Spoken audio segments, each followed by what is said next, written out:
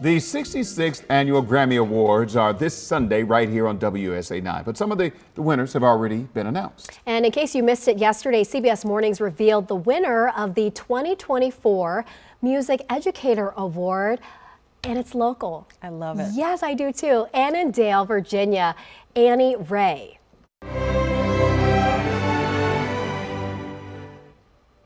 So Ms. Ray doesn't just lead Annandale High School's orchestra, she also leads the Crescendo Orchestra. It includes members of the school's large population of special education students.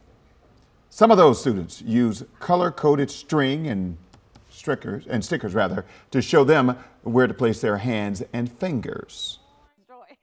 I always say, like, the kids, someone will say, like, oh, they're so lucky to be in your class. I'm like, no, you don't understand. Like, I took what I learned from them and I applied it to my gen ed classes.